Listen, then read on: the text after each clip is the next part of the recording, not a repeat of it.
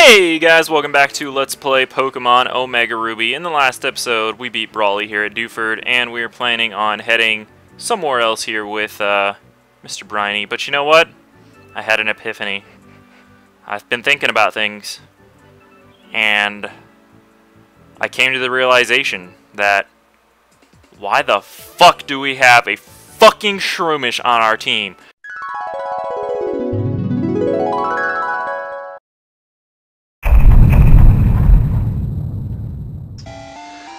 Why do I hate Shroomish?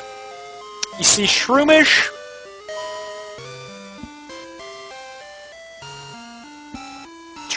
is just... If you had to think of the worst thing in the world you could ever think of, and then multiply it by 10, and then shit on it, stick it in a bottle of milk, and then fart in it, and give it to a black girl, and then she shoved it up your butt, and it went through your tubes and out your boobs, and then you had to stick barbecue chips in it, and then close it again, and then, like, put it inside of cow feet, and then pee on it, and then give it to the Pope, and have the Pope lick it with his tongue, and then rub his feet that haven't been washed for 24 hours onto it, and then wipe your sweat accumulated for 60 days and 60 nights on top of it, and then freeze it, and then unfreeze it 3 years later, and then eat it, and then throw it up and eat it again, and then let it go through your digestive system and poop it out, and then eat it again, and you had to repeat the eating slash throwing up slash pooping process for 5 years? That's half the amount that I hate Shroomish. That's why, because that would only be half as bad as having a Shroomish on my team. That is why I hate Shroomish. Any other brain busters, huh? No. I'm not crazy. That's just, I thought that was obvious, dude. Fucking Shroomish. I mean, come on. What the fuck is that abomination doing on my team? This is my team, and ain't no piece of shit Shroomish gonna be on my team. So you know what? We're gonna take matters into our own hands. I don't play that shit, no. No Will Ferrell. I don't give a shit what you name him, how good he is. No Shroomish will be on my team. Never again will that ever happen. So here's what we're gonna do. We're gonna take this little piece of shit, Will Ferrell, we're gonna deposit his dumbass, and then, you know what we're gonna do? We're gonna make it a little more permanent. Because no Shroomish not only has a place on my team, but not even in my fucking box. You understand me, Shroomish? So you know what? Goodbye, Will Ferrell. See ya. Adios, motherfucker. Will Ferrell is released. Good riddance. See ya. Bye. We're done. That's it. That's it for this episode. That's all I wanted to do. That's all I wanted to show. That's it. Goodbye, everybody.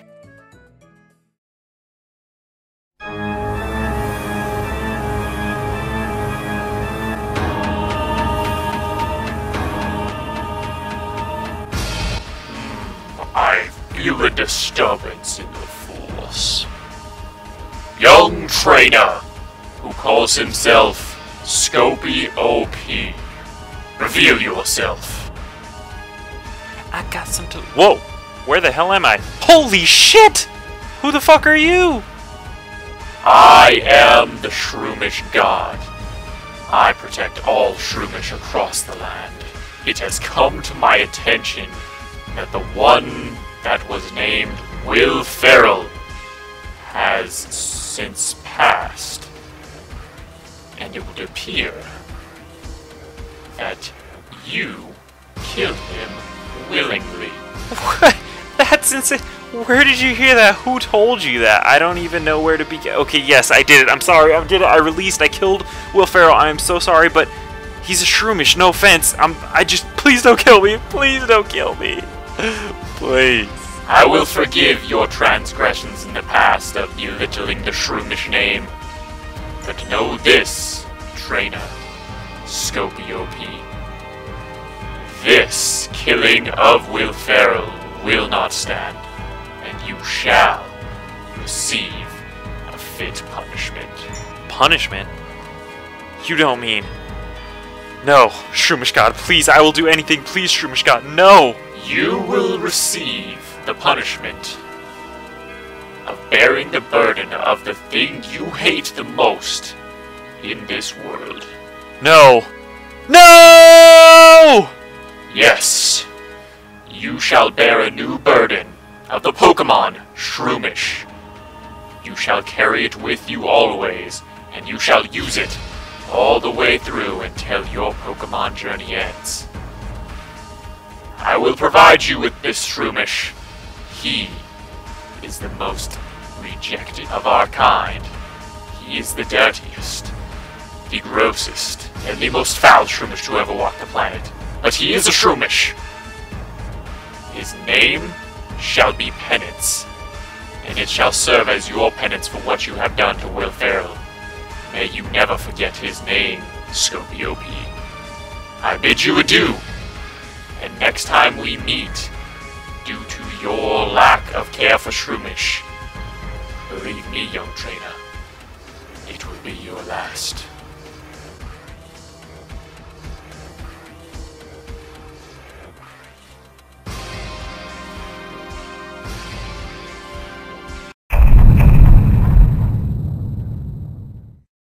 Hey guys, welcome back to Let's Play Pokemon Omega Ruby. I've been thinking about things. You may or may not have seen the abomination that happened in the previous segment where we released Will Ferrell, our teammate who has been with us. Let me just start by saying this. I'm not ashamed of what happened. I'm not. I was not under the influence. I was not drunk. But Shroomish has just always been something that disgusted me, and the fact that one was on my team really, really bothered me. But as I sit here staring out at the sea, something has came to me, and it came to me in a dream, and it was the Shroomish god. The god of Shroomishes, my mortal enemy. And what he told me was that what I did to Will Ferrell was very, very wrong, and I have upset the Shroomish god. And at this moment, there is only one way that I can recompense for it, or he will haunt my dreams, and that is just not something I can deal with. And what I must do is I must use another Shroomish on my team, and I must use him throughout the whole game. This is my punishment, what some might say, my penance, the Shroomish god's revenge for what I have done to Will Ferrell, the Shroomish. So, lo and behold, here he is. It is our penance. And he is what we are now stuck with for the rest of the game. I must use him, and I must use him to his fullest abilities. So here he is. Penance. Same level as Will Ferrell. This is what we have to deal with. This is what we have to deal with, folks. So that's that. But anyway, this is in a way good news, because Will Ferrell had an ability called Effect Spore, which would, you know, randomly put effects into Pokemon and such when they attacked. This Penance, however, is a much better Shroomish, even though Shroomish is still cock, in that he has the Quick Feet ability, which boosts the speed stat of Pokemon that has a status condition, which in its own may not seem that good.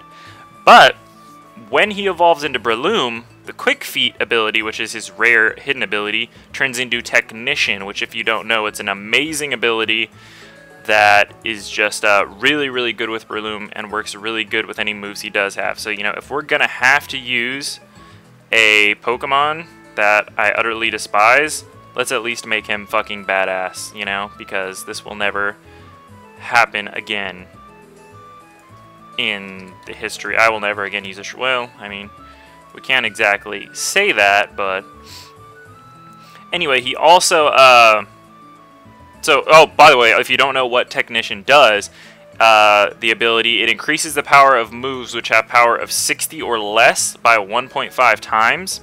So any move that is less than 60 or less power gets 1.5 times damage, which, you know, will up it to many more.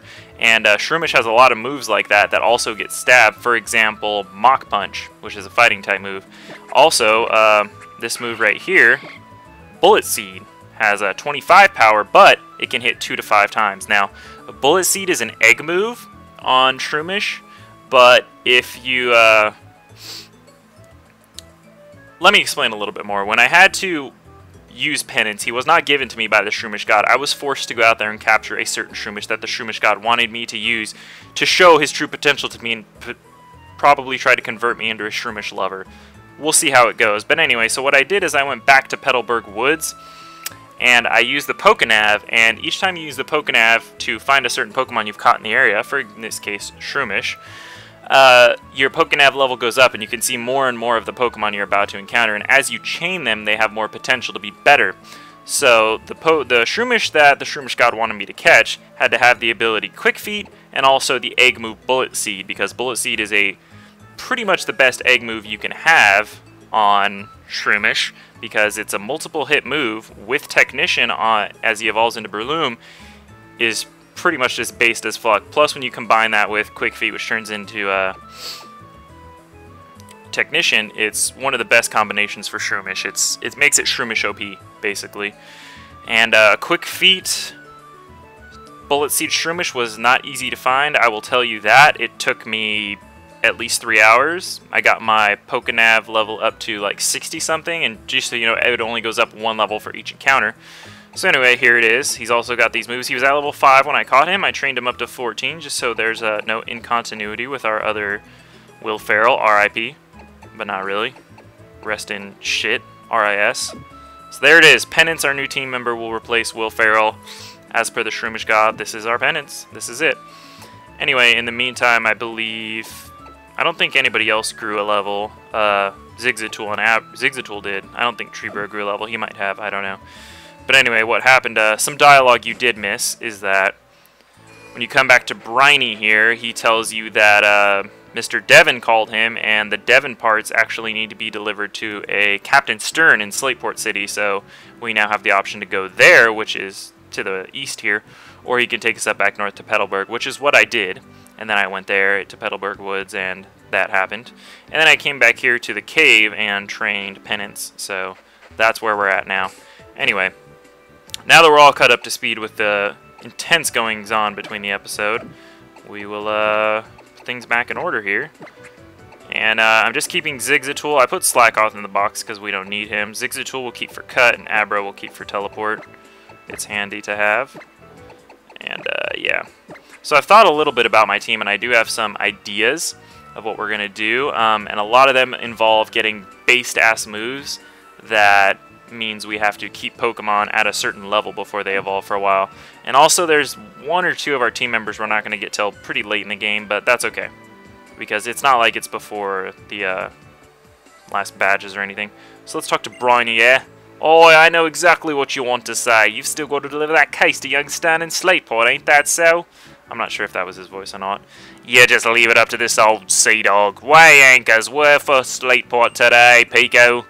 So yeah, now you have the option. We're going to head near Slateport. Slateport City, is it? Anchors away. Pico, we're setting sail, my darling. Let's go on a magic adventure.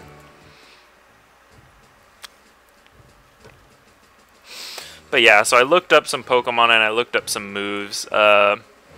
So we have a rough plan. We have a rough plan here. But actually 2 of our next team members, which will put us to 5 out of 6 already, are going to be right here past Slateport on Route 110, the next route. So that's good. Oh, we've made land in Slateport. I suppose you're off to visit Captain Stan and deliver those Devon parts. I would suppose correctly, since that's really all I can do here. But we've made land in Slateport.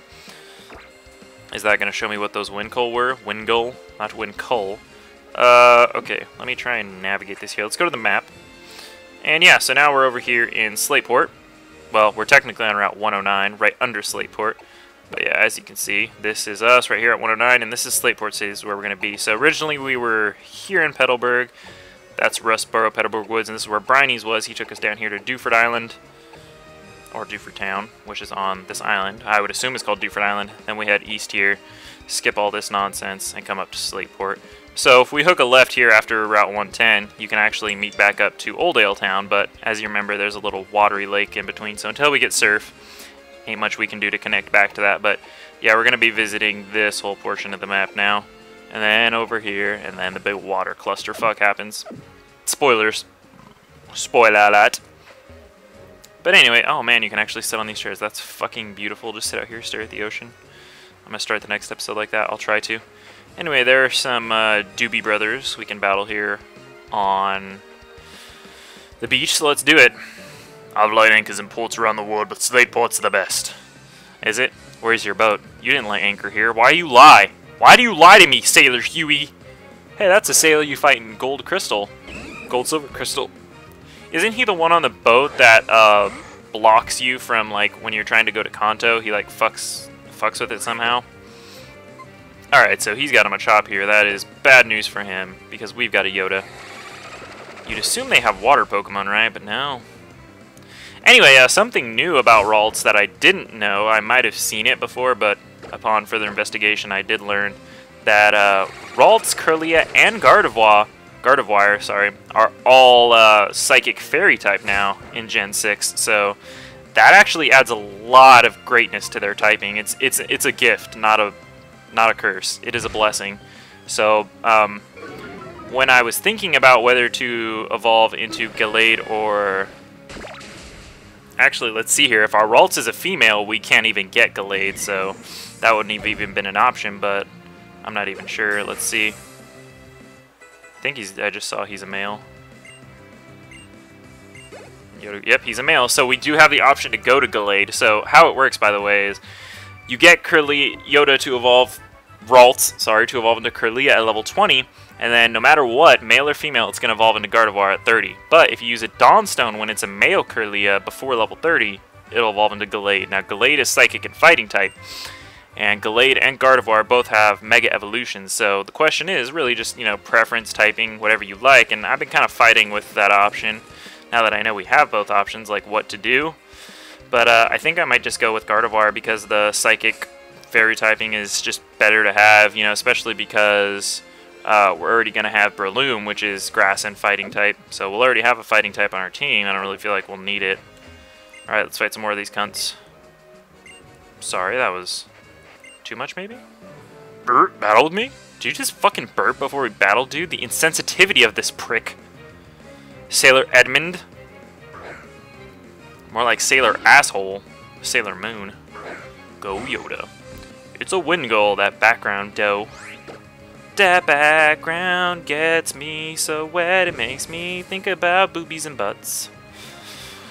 I became shrouded in mist. Or no, wind goal became shrouded in mist. Whoops. Confusion high. Oh no, Yoda might die. Kill him. Got him.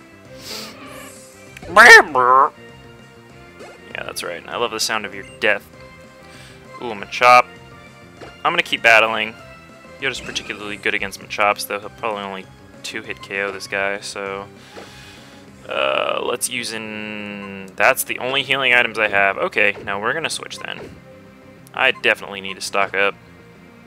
Yeah, that's the thing, too. When you're chaining, which is what I was doing with the Pokénab to try and get the same Pokemon, because that makes the more rare ones appear when you're chaining. That's how I had to get the Quick Feet Penance here.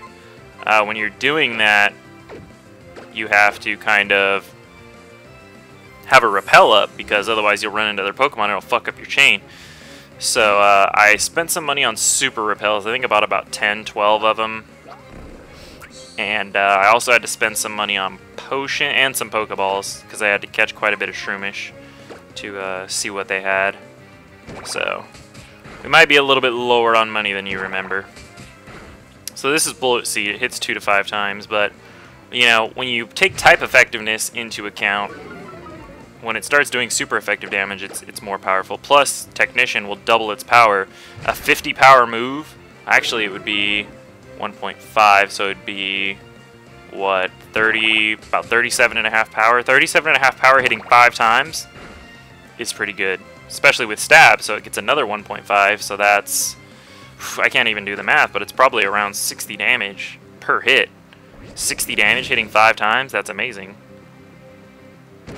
That's a possibility of, shit, 60, 120, 180, 240, 300 power. It becomes OP as fuck. And then Mach Punch is even better because it gets the double power and it's a priority move. So it's good. Okay, that's probably all the people we'll fight down. Oh, also I did, yeah, I ran into some trainers on the way back to Petalburg, or Rustboro to heal from Petalburg when I was doing that. So, what happened is, I tried not to level in my main guys too much to keep the continuity the same. But I don't know if any of them did end up growing levels. I tried to just level the little shitty guys like, you know, Zigzatool and stuff, Slackoth. But as you saw, Will Ferrell was level 18 when we got rid of his punk ass, so he had grown a few levels. That's why I knew we were going to get rid of him, so I used him as much as I could. Anyway, we've made land here in Slateport. Let's turn the Pokenav back on. Dexnav. Whatever it is. Anyway, let's go to the mart. We got a second guy here. Oh yeah, also, there was a guy in the Rustboro mart, and I talked to him. He was right here in a suit, and he gave me TM54 false swipe, so I guess that's cool. Let's see. How are we doing here? We've got 7 Pokeballs, 1 Great Ball, no potions. Super potions are a bit expensive, but, I mean, potions are kind of outclassed now, so I'm going to buy 5. Not any repels for now. That's fine. We'll deal with the random battles. And we are going to need some more balls. So, I'll do that, and that'll break our fucking bank. But what does this guy have to offer? That's the real question. Ooh, X items. Fucking shit. Good. See you. Never talk to you again. Anyway, we've made land here in Slateport, so let's... Oh, there are some Team Magma members over there. That's great. We'll come to that later. This is Stern Shipyard. A sailor capable of sailing in all currents. Okay, that's me. I'll do it. Where do I sign up? So this is where Stern should be. Let's see if we can deliver the parts. Is that the fucker over there? If this goes here and that goes over there, where does this thing go? And what about this doohickey? I can't make heads or tails of this. Wow, you sound like a real professional. Hello, buddy. You? Oh, sorry, I'm Doc. Captain Stern commissioned me to drop designs for a ferry. Well, sounds like he hired the wrong guy. Oh, those parts you have, those are the Devon parts. This won't do. Like, how does he know I'm holding them? Am I just, like, wearing them on the outside of my fucking body? He's at the Oceanic Museum. Yes, okay, fine. I can't just leave him here, I guess. Look at this forklift, dude. I get seasick real easily, so I help out here instead. Pussy. I'm working here. Oh my god, the revelation of the century. The seasons, the weather, where the moon sits in the sky. These and other conditions make the sea change its expression. That's right, the sea is like a living thing. Wow, aren't you just so... fucking... introspective. What is this, a TV built into the wall? What is this, fucking BJ's Bar and Grill? Making a large ship is more like constructing a building than assembling a vehicle. Really? Please tell me more. Oh, buoyancy, yeah. I mean, I'm trying to make fun of things here, but it's actually true. Okay, so that's supposed to be the ship. You guys have got a long way to go. Maybe if you got to work and stopped sitting here talking to 10-year-olds, you'd get something done! No, I'm just kidding. What's up, buddy? When you sink a man-made object into the sea to make a habitat for Pokémon, it's called an artificial reef. We in Hoenn are well known for our reef. We call it Sea Mauville. So let me get this straight. You guys sunk something purposely, and now you're trying to spin it into a good thing. It's Sea Mauville. Oh no, we didn't sink that and like destroy a bunch of homes for the critters. That's Sea Mauville. It's an artificial reef for the Pokemon. Okay, buddy. Do you know about the Pokeblock kit? I know all about it.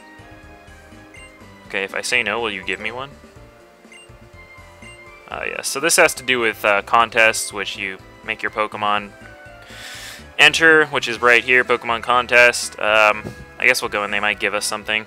Basically, your Pokemon can show off their moves, and you can there's like different trials, like beauty, coolness, and all that stuff. Different Pokemon's different moves have different things. All you really win is like ribbons for your Pokemon, but there's certain Pokemon that actually evolve that way, like Phoebus. Phoebas. But there's another way to evolve Phoebus as well. Oh, the Name Raiders house. Yeah, you can go here, change the nickname of your Pokemon. Which, if... when Trico evolves, I'm going to do that. But, spoiler alert, we're actually going to hold Trico off from evolving a little bit. He evolves at either 16 or 18, and we're going to hold him off to level 21, because then he learns Giga Drain, which none of his other evolutions will learn if you just level him up normally. So, and Giga Drain, it's special, and Skeptile is more better as a physical attacker, but he doesn't learn any really good physical grass moves till later, so it's good till then. It's really good. Is this the Oceanic Museum? Yes. As you saw, there were a bunch of Magma members out here earlier. We could have talked to them, but since we talked to the guy about Captain Stern, they're now all gone. Assumingly inside the museum, because they were waiting in line out here. An undersea exploration team, so everyone calls him Captain Stern. Great. That excites me so much to hear that. Oh my god, we're at 21 minutes. Okay. Well, in the next episode, we are going to go here into the Oceanic Museum and see what all these magma assholes are up to. Probably get into a fight. So, that sounds like fun. Starting problems, you know. So, yeah, I'll see you guys next time.